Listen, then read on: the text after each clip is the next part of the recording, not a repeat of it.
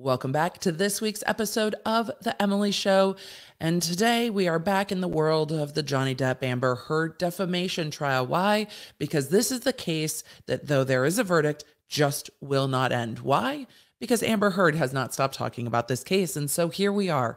I was not going to break down Amber Heard's interview on Dateline much, but as I watched the interview on Dateline, there were some very glaring changes from the main Dateline interview and the teaser clips that had been out on the internet. And while I understand context, while I understand that teaser clips are previews and not everything in the preview or the trailer ends up in the main piece, there are some mid-sentence changes that raised an eyebrow for me, and I really just want to know what you think. So we are going to go over what was put into the Dateline interview, what was left out of the Dateline interview, and then juxtaposed it to the Chrisleys, who actually spoke about their recent conviction on their latest podcast episode to look at how you can talk about a case after a verdict and maybe do it in a more graceful way than Amber Heard is doing it now. But since we sometimes begin with a quote, we're just going to begin with a quote today. Savannah Guthrie said, "Are you brave? Are you reckless? Are you vindictive? Why did you want to do an interview?" And that's where we're going to jump in with this episode because there is so much here. Is this media manipulation? Did Amber Heard's team contact NBC after the teasers dropped and said you had to change this? Did NBC decide to change it so that the Dateline episode was softer and more friendly to Amber Heard versus the teaser trailers? Was all of this just done to get clicks and views? I don't know. I want to know what you think. We're getting into it now. I have so many thoughts. Hey there, welcome to The Emily Show. I'm your host, Emily D. Baker, badass lawyer and everyone's favorite legal commentator, breaking down the legal shit in the news and pop culture stories you want to talk about. I've been a licensed attorney for over 15 years, I'm a former prosecutor, and I'm a big fan of the cursey words. So let's break it down.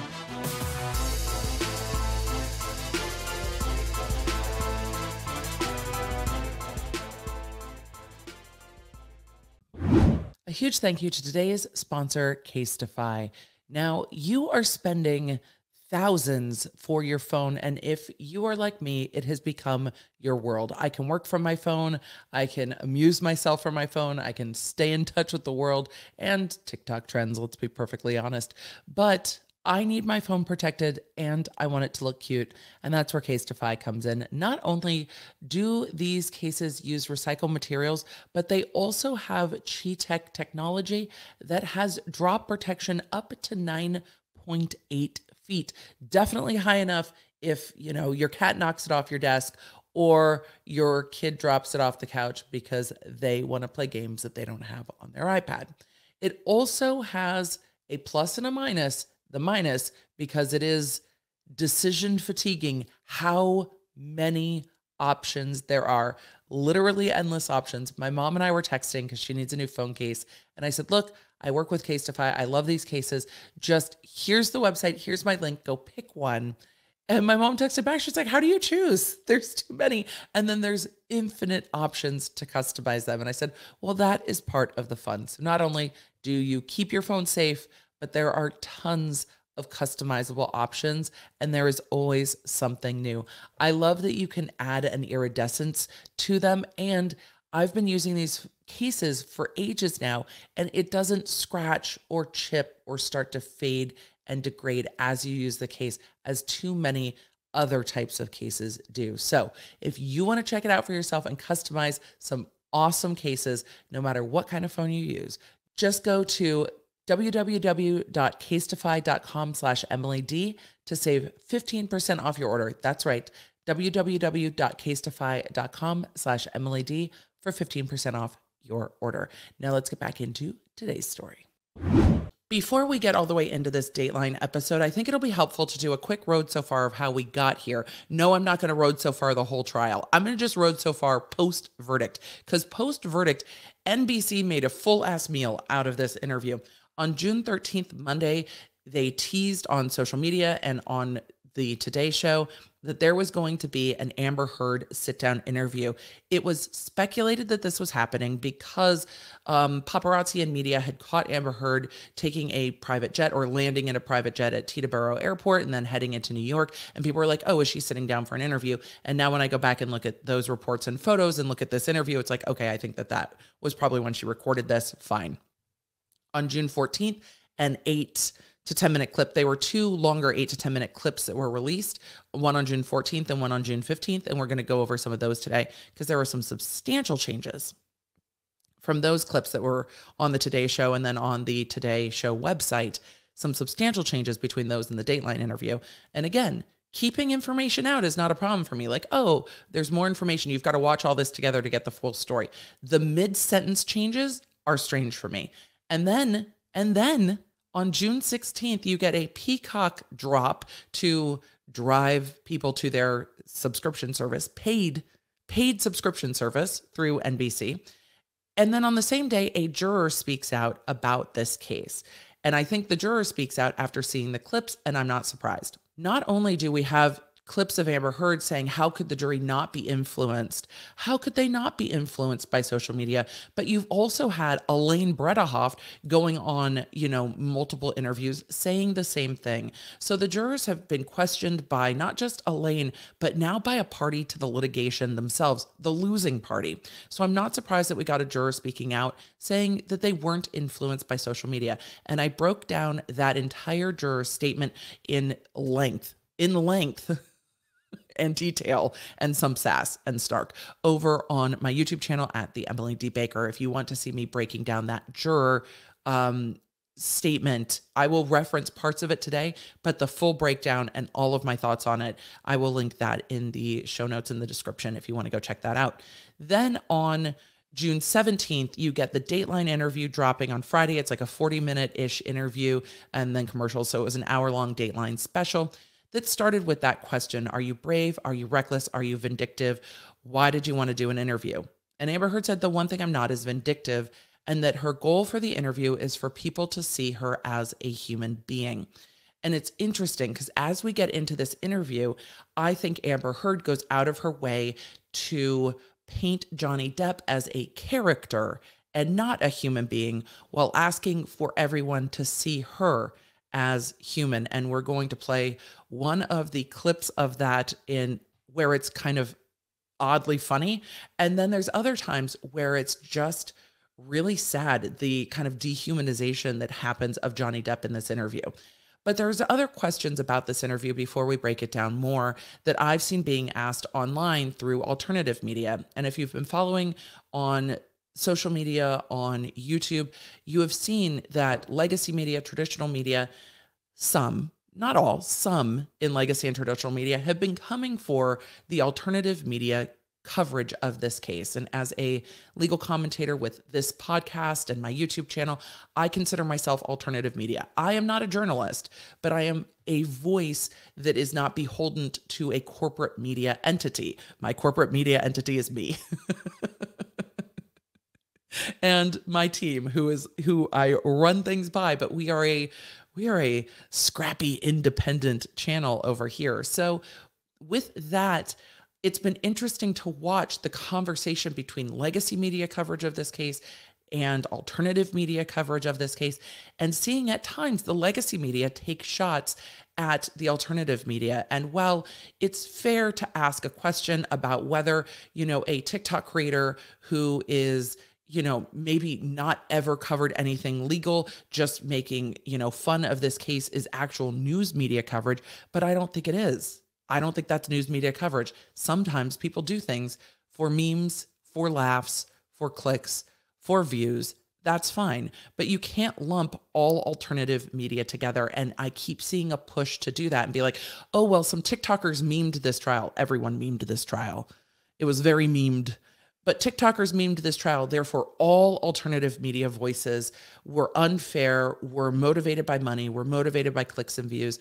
And that narrative is interesting in light of the fact that NBC took 5 days to kind of tinkle out this interview and then put it behind a paywall on Peacock. Yes, you could watch it on Dateline, but if you're trying to watch it online, it is paywalled on Peacock and you need to sign up for a subscription. So I think that legacy media seeking clicks and views is not any different than alternative media that is also reliant some on clicks and views. But I will say, in articles that have been talking about YouTubers, myself included, getting super chats and community support, it's funny because it makes us less reliant on having to do things to draw in clicks because our community is like, no, we're here for you. So we don't have to sensationalize or clickbait things. We just have to say, hey, I'm talking about this.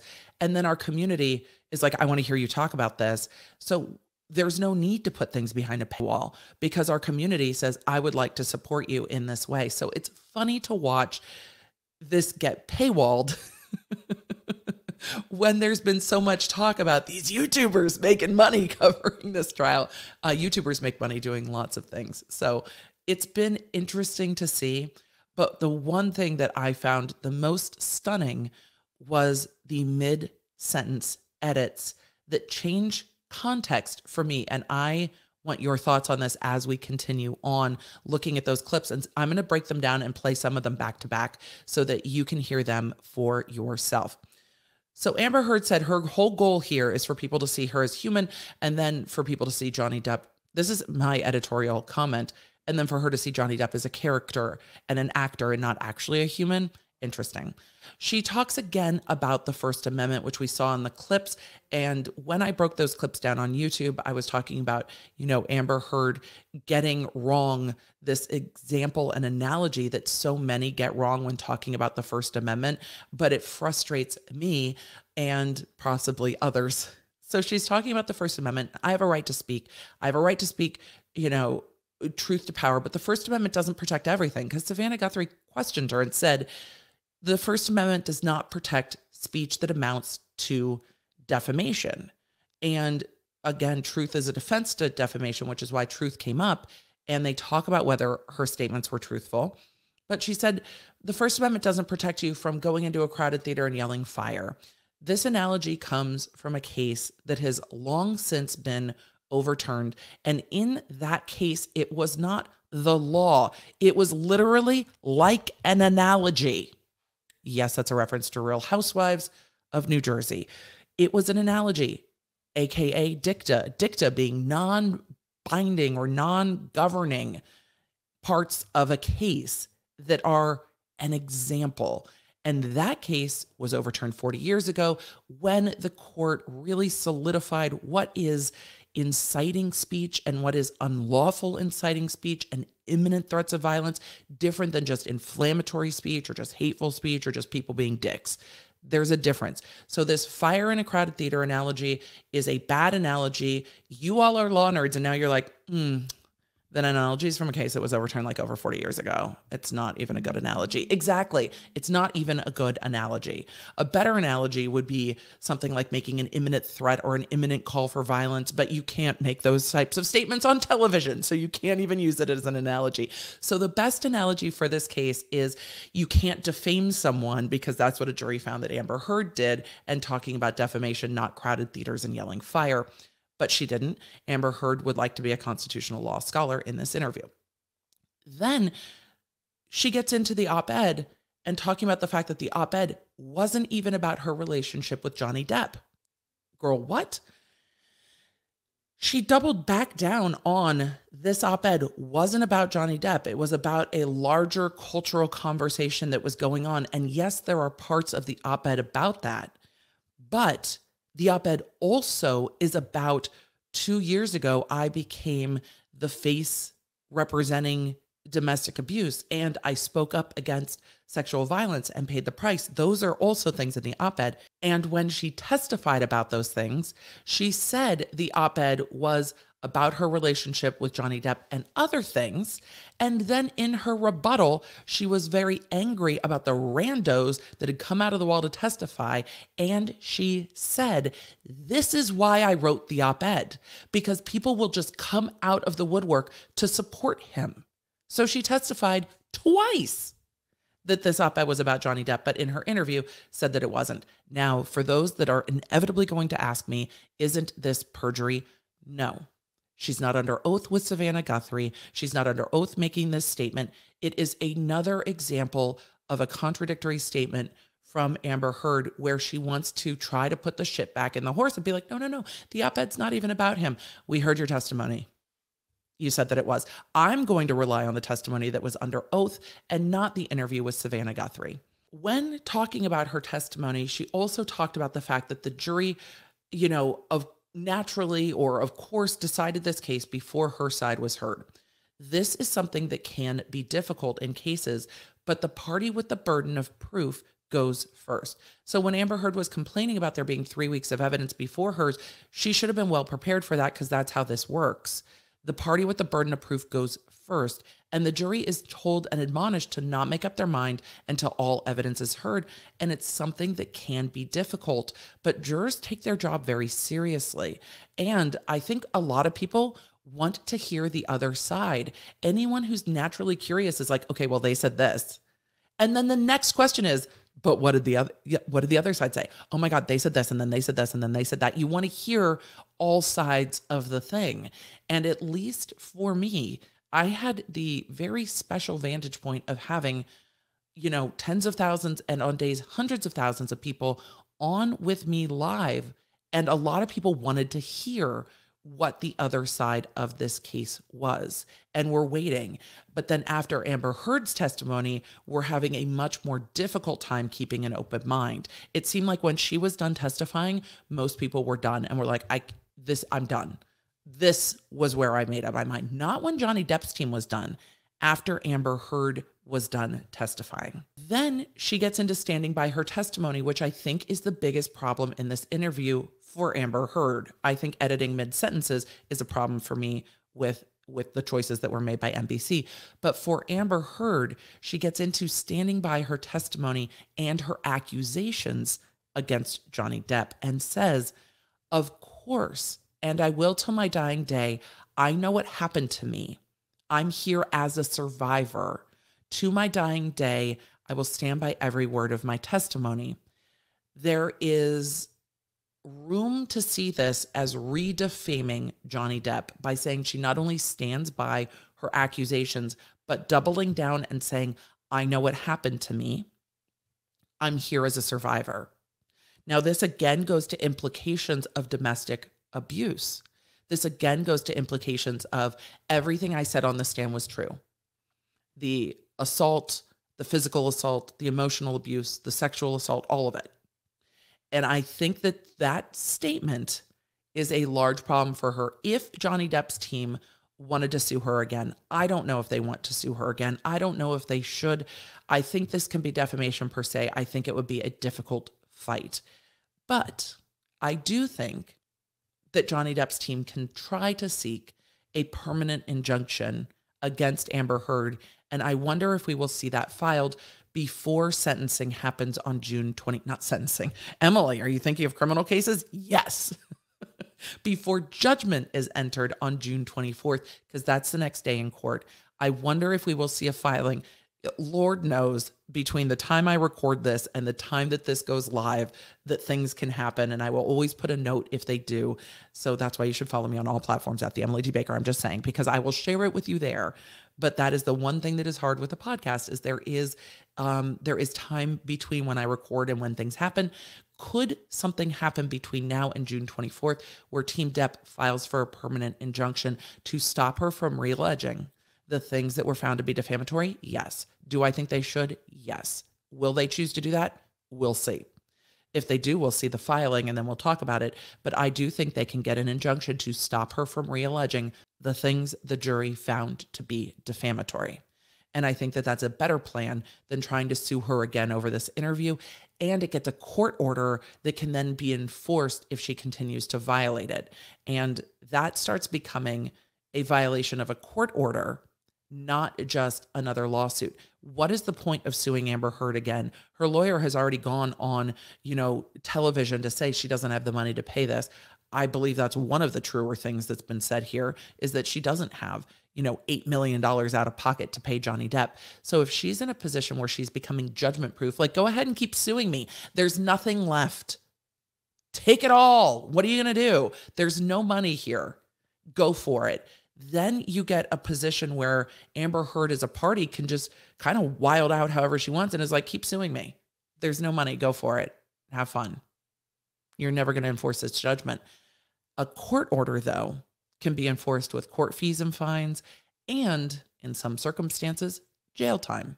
So then there becomes a much more stringent punishment where the court is the one enforcing it and not Johnny Depp and his legal team.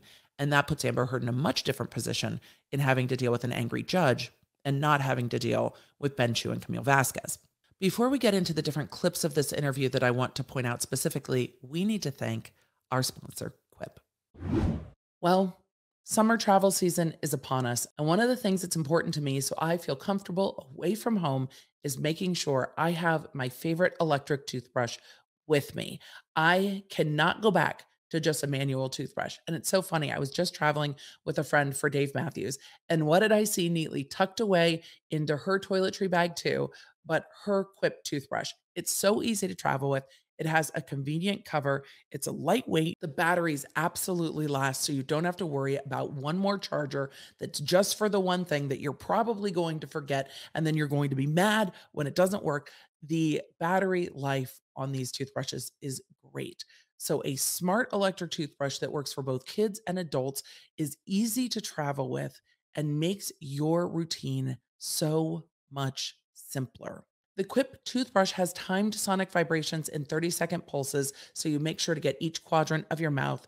It's lightweight, multi-use travel case that doubles as a mirror and a mount, and the reusable handles are metal and come in all kinds of fantastic colors. So if you are ready to improve your routine and get a toothbrush that not only will you love, but will be easy to take with you everywhere, because we hate finding our favorites and then not being able to take it with us, go check out Quip. If you go to getquip.com/Emily Show right now, you'll get your first refill free. Oh yeah, they send them to your house. That's your first refill free at getquip.com/Emily Show, spelled GETQUIP.com/Emily Show. Quip, the Good Habits Company. Let's get back to today's show. I will say one of the interesting things in watching the Dateline interview versus the kind of teasers that were released is the Dateline interview did go further to try to portray Amber Heard in a sympathetic light, or at least shame the public for the way that they consumed this trial. They had a fairly brief clip of a opinion columnist, Michelle Goldberg, who also is a contributor to MSNBC, where Michelle Goldberg called the consumption really of this trial a medieval orgy of hatred and referred to it as misogynist mob behavior. And I've seen that talking point a lot with the way this trial was consumed. And I think there was absolutely some misogyny in how Amber Heard was treated on social media, but not all of it. And I think trying to lump everything together is a way to try to either shame or discredit those who looked at her testimony and rightfully said, this doesn't match. The evidence and the testimony don't match here. And I don't understand why the media narrative is still that anyone who questions Amber Heard must be engaged in misogynist, mob behavior. The public watched a trial, a very public trial, and the evidence at that trial shows that the things Amber Heard testified to were not supported by anything. In fact, there were large parts of her testimony contradicted by her own witnesses. And that was difficult. And while Amber Heard's trying to downplay little things like pledged versus donated, they aren't little things. And I went through the jury instruction multiple times about credibility of witnesses, but the jury is given an instruction that says if you find a witness has lied about something, you can choose what, if not all of their testimony, to discount. So a lie, not oh, I thought it was Tuesday, it's really a Wednesday, my bad. A lie. And when we get to pledged versus donated, which is Amber Heard saying that she donated all of her divorce settlement. That is not an oopsie. That is a lie. So with that, we are going to look at the way that pledged versus donated was discussed in the teaser clips, because it's very different than the way it was discussed in the Dateline segment. So this clip is from the teaser trailer that was released talking about Amber Heard's pledged versus donated that she testified to on the stand, where she said she used the term synonymously, that she had in fact donated $7 million to Children's Hospital Los Angeles and the ACLU, when in fact she had paid very little of that. The juror that spoke out said that this part of the trial was a fiasco for Amber Heard, but it was a very big misrepresentation, and Savannah Guthrie asks her about that here. You had promised to donate the $7 million of your divorce settlement to charity. It was revealed at trial that you haven't done so yet. However, they played a tape where you stayed on the air that you have donated it. Do you think that raised questions as to your credibility with the jury? It did. I made a pledge, and that pledge is made over time by its nature. And when you say I donated, you know that everybody thinks that you've donated it, not that you've pledged it. So for the jurors sitting there, do you think they felt like that was you getting caught in a lie? I don't know, because so much of I feel like so much of the trial was meant to cast aspersions on who I am as a human, yes, my credibility, to call me a liar in every way you can. And the thing is, this is a trial where it is your word versus Johnny Depp's word. So questioning your character is kind of the key of this trial, and a central part of why this trial was different from the UK. In the UK, she was a witness, so her credibility was not questioned in the same way that it was here. So yes, that is a central part of the trial. That was the trial. It was a credibility contest. And that was it. This is another one of the examples where if you pull back and you think about it, I shouldn't have to have donated it in an effort to be believed. I shouldn't have had to earmark the entirety of that in order to have. You shouldn't have. But and this is the interesting thing for me. Amber Heard says I shouldn't have had to donate or earmark this money to be believed. So though it was widely speculated about, it is now clearly answered that Amber Heard donated this money not because she wanted nothing, as she said on Dutch TV, but because she wanted to be believed. And she said, I shouldn't have had to do this. So this clip does not make it into the full Dateline interview, but I think it is very, very telling. And we're going to listen to it just real quick again, because I think it is critical that we now know Amber Heard's motivations, because she said, I shouldn't have even had to do that anyway. Back and you think about it, I shouldn't have to have donated it in an effort to be believed. I shouldn't have had to earmark the entirety of that in order to have. You shouldn't have. But I shouldn't have had to have donated it in an effort to be believed. So when she was cross-examined and asked about whether or not she donated it in an effort to have better PR, she said in this interview, in fact, that she did. In the Dateline interview, instead of going into, I shouldn't have had to donate it in an effort to be believed, what she did was bring up this ridiculous house analogy again. And I have so many thoughts about this. I'm going to try to get them out in a succinct way, because this is supposed to be a summary. But she brought this up at trial on cross-examination, and I think she must have thought it was a serve then, because she brought it back up again here, saying, you know, it's like when you buy a house. Amber Heard said to Savannah Guthrie, are you lying because you have not paid for it in full at the time? Girl, no. Here's the thing. In the house analogy, the home seller is analogous to the charity. And I don't think Amber Heard has ever bought or sold a property, clearly, or even maybe a vehicle. But the home seller is analogous to the charity. And when you buy a house, the seller gets all of the money. I mean, asterisk, there are limited circumstances where the seller floats a mortgage. That's not what we're talking about. We're talking about the traditional substantive way of selling a house. Yes, there are exceptions to everything. I am a lawyer, you know, mileage may vary, but in the broad circumstance, the seller of the property gets all of the money for the property, less fees and commissions. But the charity here never got the full amount of the money. It is the mortgage lender that you pay over time. The middleman, the middle money person is the middle money bank is who holds the mortgage, and the house is collateral, but the person selling the house gets all the money. Here, the charities didn't get all the money. This analogy makes literally no sense, because you're not lying that you bought a house. You bought a house. You still have a mortgage on the house, but the seller of the house got the money. So the charities would need to have gotten the money. It would have been, the analogy would have worked if, you know, Elon Musk had floated the 7 million and she was paying him overtime, because then the charity gets the full amount of money and she's paying a lender. That's not what happened here. It is a stupid analogy, and it made me mad every single time. But then Savannah Guthrie did say, you're splitting hairs a bit there. And it's true, because she keeps trying to make fetch happen with pledged versus donated. Donated means you paid it. Donated means the money is not in your pocket. Pledged means you're paying it over time. Camille Vasquez pointed out in this trial something that I had not put together, because I just watched this trial and wasn't investigating this case behind the scenes. I was just watching the trial.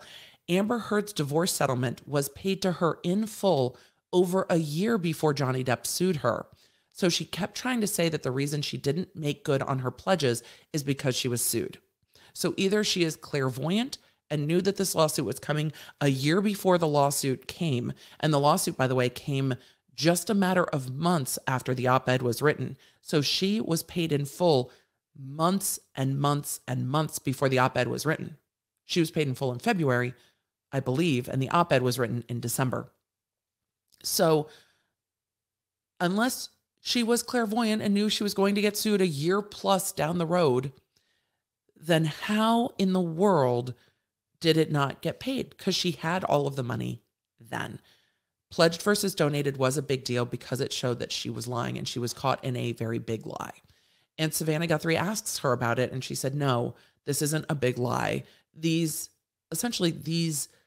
people just don't understand how these things work. These are next level rich people problems, and you don't understand how this works. It's like buying a house. It's not like buying a house.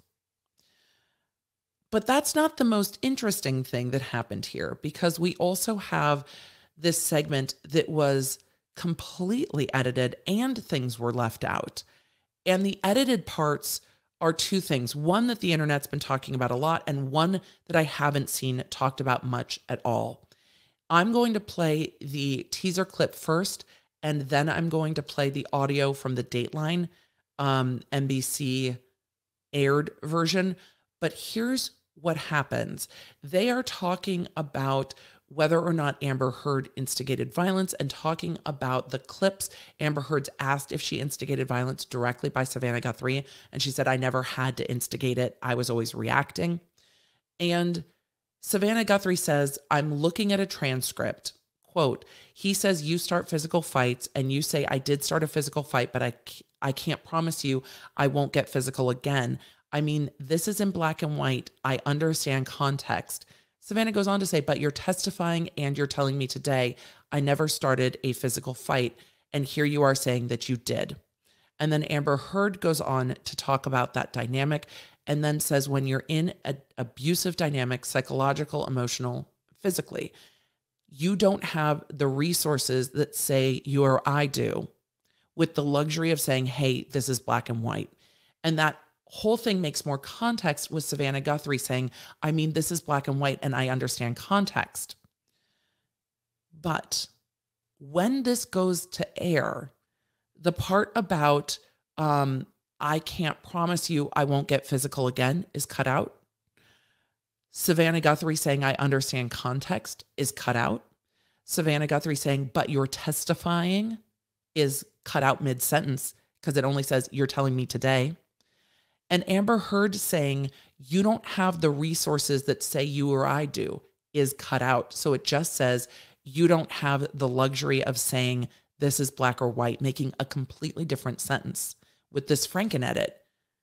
Because when she says, you don't have the resources that say you or I do, it's very clear that Amber Heard is talking about survivors of domestic abuse not having resources and excluding herself and Savannah Guthrie from that conversation, which I think is exactly why they clipped it out. Because when this teaser dropped, myself and everyone else who does commentary was like, wait, you just said you're not in this dynamic.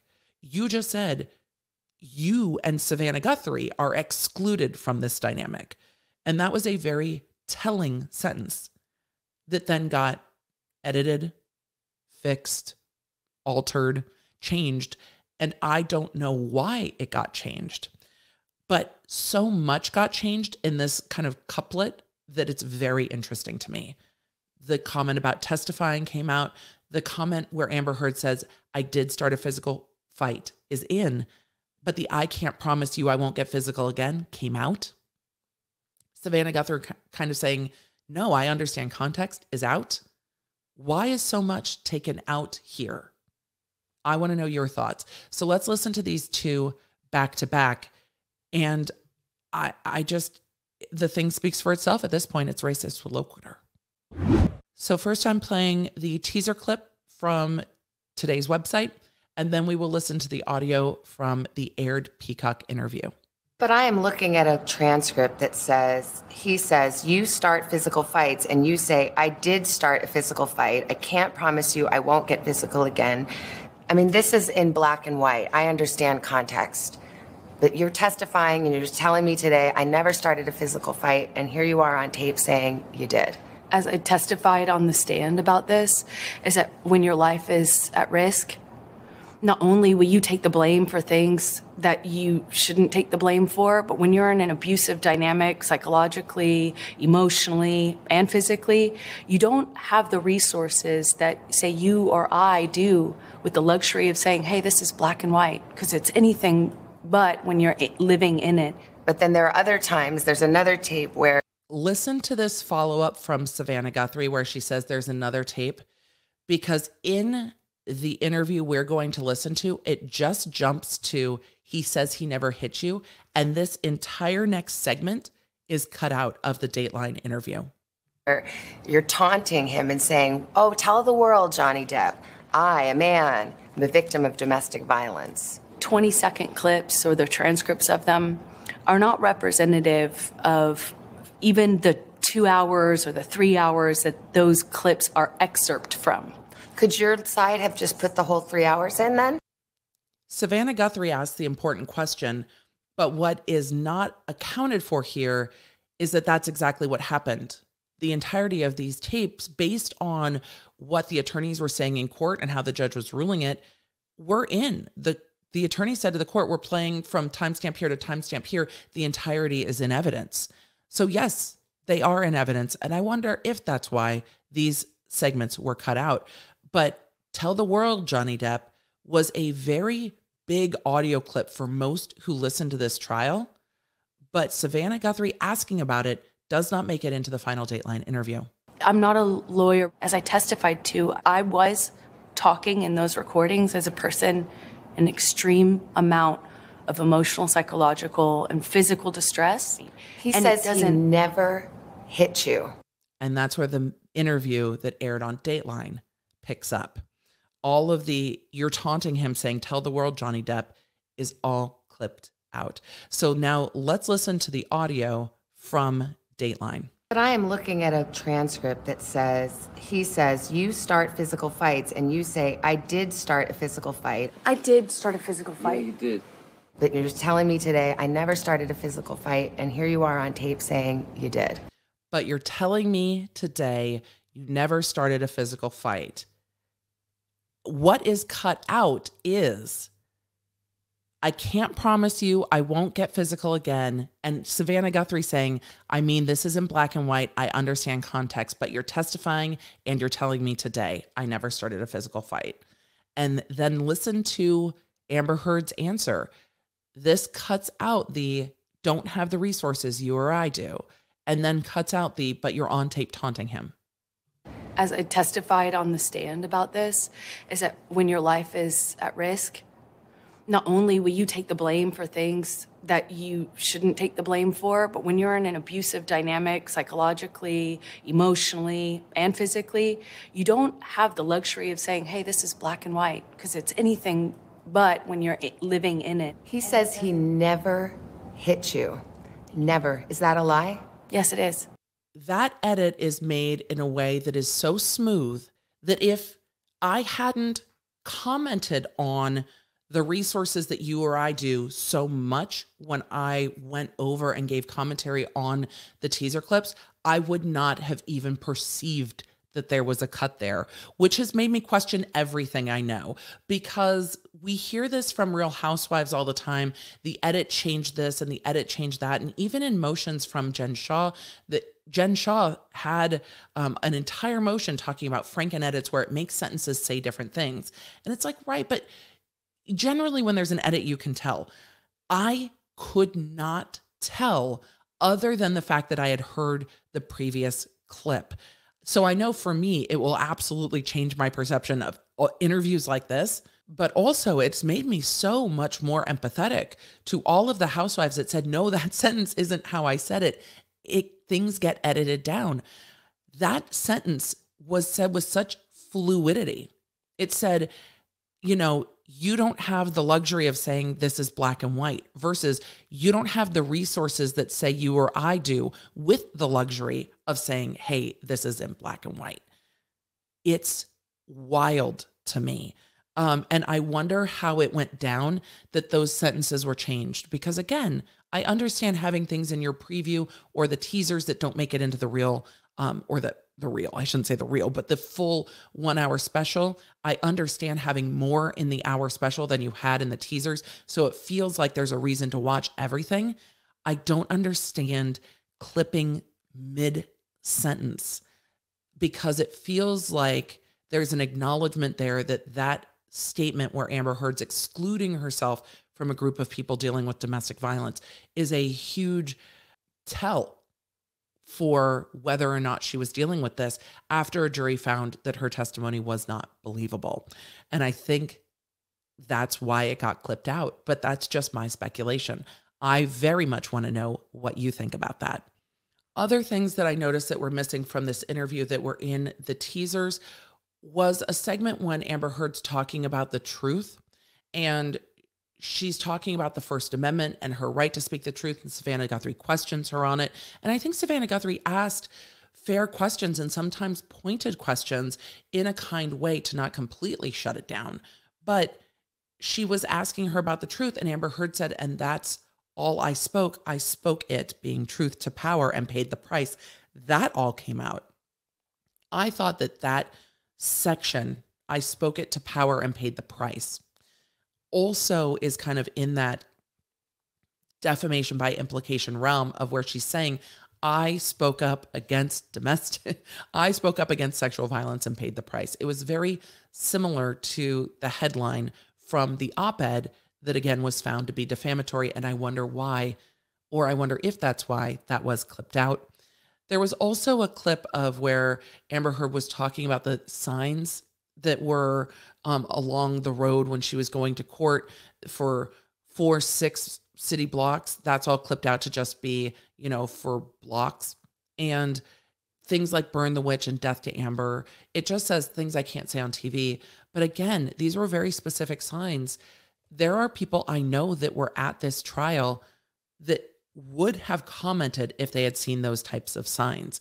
There was media looking at the things going on outside of the courtroom and commenting on it, commenting on the alpacas and people holding things in support of Johnny Depp and dressed up as Captain Jack Sparrow. There was lots of comment on it.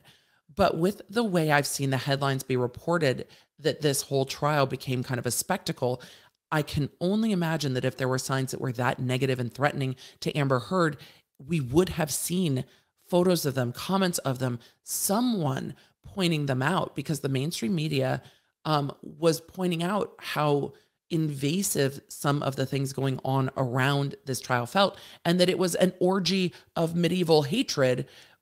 And if that is your perception of the case, wouldn't you show that if that's happening? So it's interesting that the specificity of there were signs saying things like burn the witch and death to Amber was reported nowhere. There's no other evidence of that. There was also a segment where Amber Heard talks about one of the moments of levity from this trial, where she says that she believed Depp's attorneys were implying that she was using the op-ed to bolster the publicity for Aquaman. And that is just not what I heard in that segment of cross-examination. In that segment of cross-examination, what I remember is that Amber Heard's being asked if she's using the op-ed and the movie to bolster her own public profile, to raise her public profile, because the movie will pull up the op-ed. And we heard from the ACLU that the op-ed was strategized for maximum impact. So the movie coming out raises attention around Amber Heard, and then releasing the op-ed continues to raise attention around Amber Heard because the attention is already raised around the movie.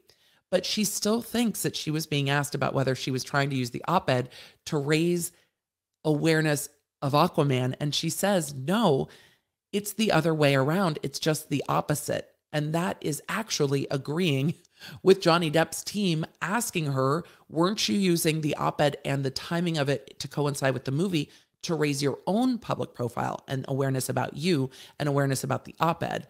And so now we've come to a point of agreement, which was a moment of levity for me in this interview, that we've all actually come to a point of agreement where Amber Heard agrees that it is the other way around. The movie gave the awareness to release the op-ed at a strategic time where there would be maximum impact and raise her public profile as well. And that, again, was all clipped out. But the final moment of levity from this is probably the thing that is, there were many memes from the trial, but now memes from the interview. And this is one of them. Amber Heard is going to be asked about cross-examination and the theme of the case for Team Depp. The theme of the case for Team Depp from opening statement was Amber Heard's playing the role of a lifetime in this trial. And we even saw it in the PR statements before the court took a week-long break. The theme from Amber Heard's team was that Johnny Depp was an obsessed ex-spouse hell-bent on revenge. Depp's team was she's playing the role of a lifetime. And Savannah Guthrie asks her about it. In the closing arguments, the Depp lawyer called your testimony the performance of a lifetime and said you were acting. They did say that. What do you say to that? Says the lawyer for the man who convinced the world he had scissors for fingers. I'm the performer. I had listened to weeks of testimony. So this became kind of the memeable moment from the teaser, and it actually did make it into the full interview. And what I walked away with from this interview is that, again, Amber Heard wanted to characterize Johnny Depp as a character. She said she looked out into the courtroom with fans of Captain Jack Sparrow. When asked about the attorneys saying that her testimony was a performance of a lifetime, what she didn't answer with was, that's appalling. I am a victim of horrific domestic abuse. To say that it's an act diminishes everything. It's not an act. It's what I lived. Or something like that. Instead, what she said is, oh yeah, says the lawyer for the man who has scissors or who convinced the world that he has scissors for fingers. So not only am I now convinced that Amber Heard does not know how buying property works, but I also wonder if she doesn't know how acting works, because no one was surprised that after Edward Scissorhands came out, that Johnny Depp wasn't walking around with actual scissor hands. No one was surprised. And then she goes on to say in this interview clip and in the main interview, I heard weeks about what a bad actress I was, and yet they're saying it's the performance of a lifetime.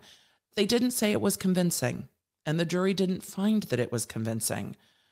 But you could have responded about the experience of testifying and how hard it was, and that this wasn't a performance, that this was your truth. And she didn't. Instead, she tried to say that somehow the lawyers were representing a man that convinced the world that he literally has scissors for fingers. And it was the strangest answer in this entire interview. And I'm actually glad it stayed in, because it shows again that she didn't respond that she wasn't acting. She responded that the lawyer represented perhaps a better actor, because if Johnny Depp did in fact convince the world that he has scissors for fingers, then, you know, that is quite a feat. Most people watch a movie and are like, oh, that's a movie.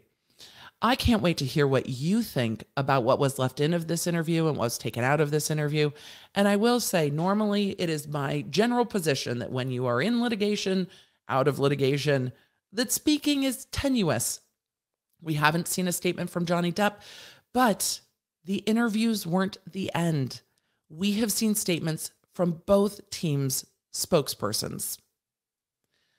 After the interview, Depp's team's spokesperson told NBC News, quote, "It's unfortunate that while Johnny is looking to move forward with his life, the defendant and her team are back to repeating, reimagining, and relitigating matters that have already been decided by a court and a verdict that was unanimously and unequivocally decided by a jury in Johnny's favor."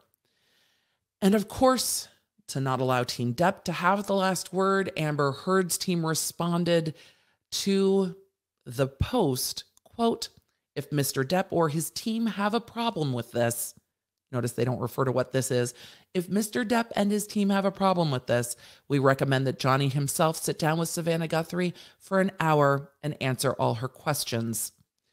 Johnny Depp sat down on the stand for days and days and answered questions and answered Heard's attorney's questions. Amber Heard testified for over 5 days. This played out in court. The lawyers all made statements after trial, and it could have stopped there. Amber Heard said in court multiple times, "I want him to leave me alone and I want to move on." It seems that Johnny Depp, other than a brief statement on Instagram after the verdict, Amber Heard also made one on Instagram and Twitter after the verdict, he has not spoken about this at all. Amber Heard has. And it's interesting to me that that's happening. But there is a way to speak after a verdict. And I think that there is something to be learned from the way the Chrisleys addressed it after their federal convictions. Their podcast returned last week on Tuesday or Wednesday, and they very briefly addressed it by saying, our life has changed. We are going to keep doing the podcast as long as we can. When we no longer can do the podcast, then it will be handed over to our kids. They thanked their supporters for their support and prayers and talked about the kindness that they've been shown since the conviction, said that they would be appealing it, and said that they are leaning into their faith, and then talked about their lives and moved on and said, this is what we're going to continue to do on the podcast. We're not going to talk about this anymore. They addressed it briefly from their own perspective. They did not throw the jury under the bus, lawyers under the bus, witnesses under the bus. They just said, this has been our experience. Thank you for your support. We're going to keep doing the podcast as long as we can, and moved on. I think if you're going to make a statement after a conviction, the Chrisleys made a good one, and it's rare to see. So with that, there is a juxtaposition. You don't have to do an NBC News sit down, but that's what Amber Heard chose to do, and I don't think it helped her. And I want to know what you think. So we're going to have that discussion in the Law Nerds group over on Patreon at lawnerdsunite.com. When I post this episode, we can have a conversation under that, and we will be having conversations about this around social media, because this is one where I really, I say it every week, but I really want to know your thoughts. And to take a note from the Chrisleys, I also have my own thank yous to say. For all of you that are supporting this podcast, I see you. We are again at the top of the US entertainment news charts, but we're also topping in top 100 at number 81 in the US news charts. But that's also true in Great Britain, in Canada, Australia, Germany, France, Sweden, Spain, Brazil, Russia, Mexico, Norway, Ireland, Denmark, the Netherlands, New Zealand. Thank you. This podcast, when I say charts in more than 50 countries, it charts in more than 50 countries, both in the news category and entertainment news category. And I appreciate your support so much. And it's wonderful because I get to see the reviews internationally, even though a lot of you, when you go into like Apple, only get to see them in your own location. So for Sunny Days in the US, for Daisy Bethan in Great Britain, for Fashion Maven 123 in France, and Pixel 8 It in the US, thank you for your recent reviews. They are tremendously kind and I appreciate you. And I do see your reviews. So if you want to leave a review of the podcast, I will see it. Thank you all so much for being here. Thank you for being law nerds. I just want this episode to be out so we can talk about it. That's it. I just want to talk about it. So with that, it is time to say goodbye. Thank you for being here. Thank you for being a law nerd. May your Wi-Fi be strong. May your toilet paper and, tampons be plentiful, because that was the supply chain issue I was not expecting at all. I was not expecting that to be an issue at all. So may they be plentiful. May your gas not be $8 a gallon. May your families be well, and may the odds be ever in your favor. I will see you in the next one. Connect with me everywhere. I'm at the Emily D. Baker. If you guys want to join the text, just text Emily.com. If you want to join the channel, lawnerdsunite.com. Happy to have you. Support what we do here on the YouTube.